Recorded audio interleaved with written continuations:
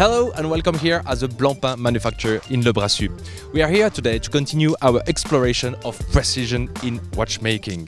We are going to explore in detail two special mechanisms that has been invented to improve the precision of the movement.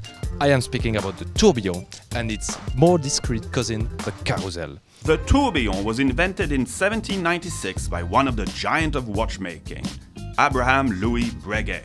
During his time, the quest for precision was an international technical challenge. Breguet was a close friend of English watchmaker John Arnold, another legend of watchmaking history. For that reason, the Parisian watchmaker added his very first tourbillon into one of Arnold's movements. Arnold has had a big influence on chronometry too. In particular, he invented the overcoil and the détente escapement, which enabled the creation of the first chronometer. While the word chronometer originally referred to any device that measures time, since then it has come to mean an extremely precise clock or watch. So what are tourbillons and carousels and how do they work? Firstly, tourbillon and carousel exist only in mechanical watch movements. Both the tourbillon and carousel turn the escapement around its own axis within a determined period of time. The aim is to average all the positional errors by having it continuously rotate 360 degrees. The escapement is a delicate assembly of parts inside the movement. It is responsible for a watch's precision by controlling the release of energy provided by the spring barrel.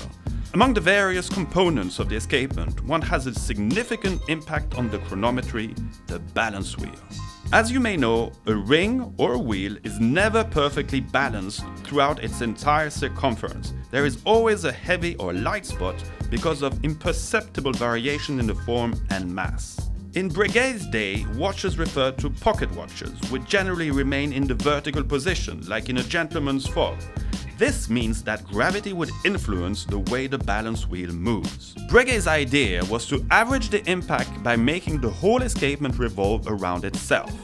He did this by putting the escapement inside a round wheel called a tourbillon cage.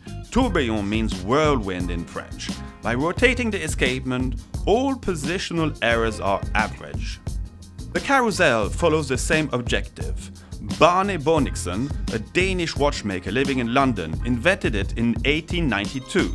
The difference between this and the tourbillon is that in the tourbillon the carriage is linked to the mainspring barrel via a single gear train. The carousel, on the other hand, is connected to the mainspring barrel by two gear trains, one delivering energy to the escapement, the other regulating the rotational speed of the carriage.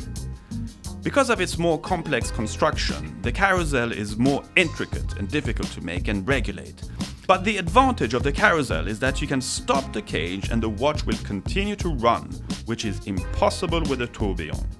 Very often, tourbillon and carousels are described as complication, but this is not exactly true, because they do not add a function or indication to the watch. But they can be considered complications thanks to their very high level of complexity in the skills needed to manufacture and adjust them. And that's why we prefer to call them very often special or complex mechanisms. Today they are considered as rock stars in high-end watchmaking. The constant motion and changing form of tourbillons and carousels are very much appreciated by enthusiasts who enjoy their perpetual kinetic show. But are tourbillons still useful today, as most timekeepers are no longer pocket watches sitting vertically, but constantly moving wristwatches with huge technical improvements since Breguet's day? Well, actually they are, if you consider the results of the relaunched International Chronometry Competition in 2009, which is technically the most difficult contest in this field at the moment. Tourbillon watches have regularly won it and hold the record for precision.